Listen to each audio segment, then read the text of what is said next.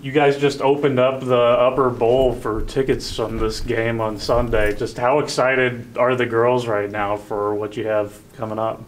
They're ecstatic, I'm excited too. I think it's going to be an amazing atmosphere. Obviously, you got an in-state rivalry going on, and that always brings some excitement. But to have fans actually come out and want to see us perform, I think it's been a while since we've had that many fans here, and a lot of people have been talking to me, some of the speaking engagements, things I'm doing, and they're like, we're bringing some excitement back to Springfield, and I just want to get back to the old days when we used to pack, Hammonds and just see what we can do as far as attendance and fans, and just keep touching the community. How special is it to have this kind of a rivalry? I mean, because the men don't play, Mizzou and Missouri State don't play that much in a lot of the other sports. But with the women's basketball, it seems it's something you can keep going. Yeah, everywhere I've been, we've had in-state rivalries, and it's just like it brings another level of competitiveness out of yourself as coaches, but out of your players, and I love it. So to be able to play Mizzou and for them to actually, continue this series with us, because a lot of times people don't want to do that. They don't have to. We're not in the same conference. We don't have to play, but for them to want to continue it, and obviously I want to continue it, is going to be great. I just think it's great for basketball, women's basketball. It's great for the fans and for our players. And to compete with a SEC school and in our state is just it'll be a fun experience. And they get to come here. I mean, that's something. You're not having to go to their place. Yeah, because it's hard to get teams to come here, and Power 5 teams at that. So I just really appreciate them for wanting to continue this series with us, but also to have a Power 5 team in our state that we can play on our court is just a great opportunity, and we're ready to seize the moment. The girls said that they just kind of want to show their Missouri's team. Just how much have you kind of used that, and how much do they not even have to worry about trying to motivate them for this? I try to motivate them every game, but I think they got a lot of motivation for this one, and they're excited, and it's been a little bit of time here since we've actually pulled out a win against Mizzou. So honestly, I don't think I have to do too much motivation. They're going to be pretty hyped. I think more so I'm going to have to keep them level, keep them calm. You don't want to get too hyped. You get too hyped, then you can go out there and come out flat. But so I think that's where I'm going to have to just kind of have everybody be calm. Let's just stay focused, stick to the game plan, and execute it that way.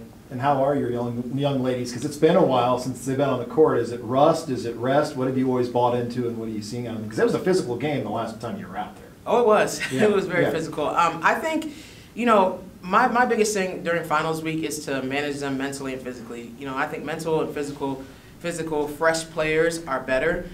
So we don't practice every day during finals week. We do some shooting, we do some lifting and stuff just to keep them in shape and stamina and all that. But I need them to focus on finals and not get overwhelmed, and because when that happens, if you put too much in or you take up too much of their time when they're trying to study, the next thing you know, they're overwhelmed, they can get exhausted. So I just want to keep them fresh, So we sprinkle in some practices, but a lot of shooting, conditioning, just keep their, just make sure they don't get out of shape, I guess you could say. But honestly, this is a time where they have some mental and physical reprieve. About a month in now, what are you seeing that the Lady Bears still need to improve on that you think they need to be caught up by now in middle of December? Well, I think we're ahead of where I wanted us to be at this point, or expected us to be, but we're not playing our best basketball. I've said that a million times.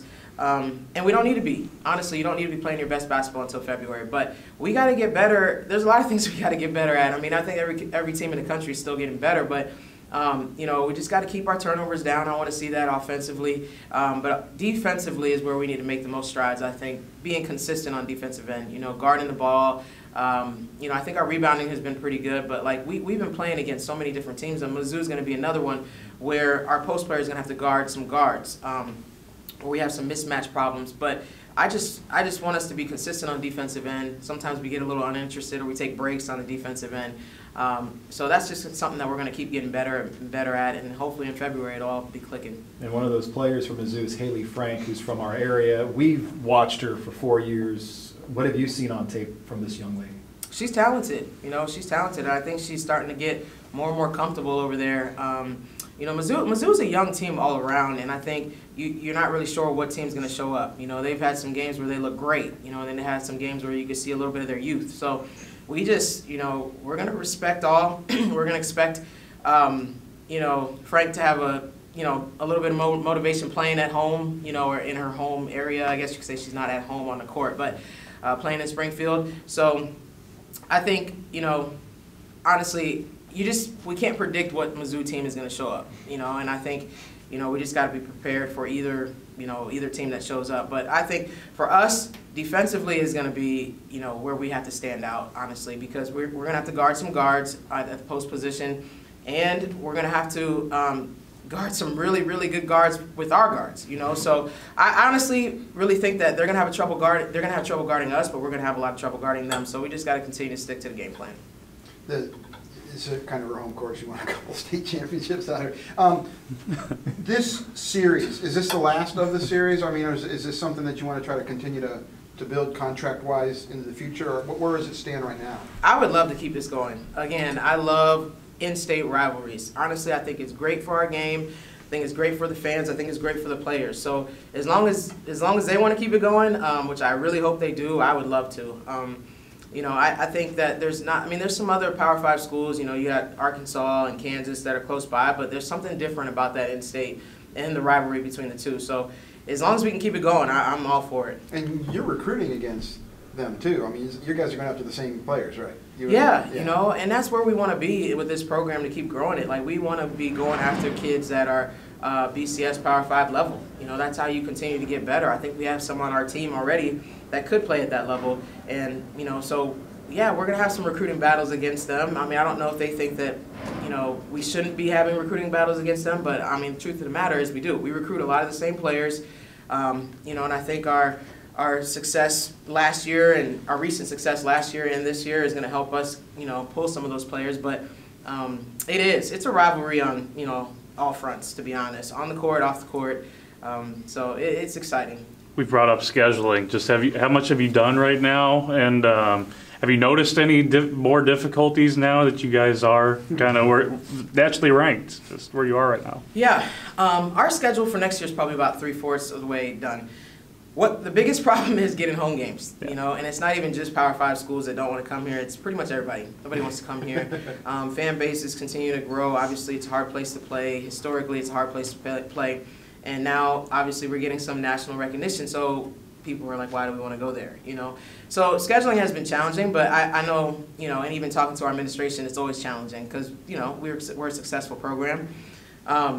But, you know, we're trying to get more home and homes. We're going to play some Power 5 schools. We have about 4 of them on our schedule already, but we want to get them here. You know, our fans want to see those teams, and that's the difficult part. But, you know, we still want to compete against those guys. We want to schedule up, you know, because I think it helps you prepare for conference and it helps you prepare for postseason. And the NCAA RPI has you guys as the #2 team in the country. What does that mean? That's huge. You know, we talk a lot about obviously staying humble and hungry. I don't want our kids to get big-headed. I don't want them to be satisfied or complacent with anything that's going on now. But we do celebrate the small victories. Having a 2 RPI, you know, especially at a mid-major, is, you know, you don't see that very often. And it helps you prepare for postseason. So we always talk about building our resume for the NCAA tournament. So the higher the RPI, the better the seed. And now we're in talks of if we can continue to go where we're going and be consistent, possibly we could host, you know, and that's something that if we can bring the NCAA tournament first and second round to Springfield here at JQH, that would be amazing. You know, I'm not sure that that's happened, or at least it hasn't happened in a while. I don't want to say that, but I think that our fans would show out. You know, our players would be putting themselves in position to make another run in postseason, and, you know, that would be the ultimate goal. So we just got to stay consistent. Right now, having a 2 RPIs is great, but there's a lot of season left.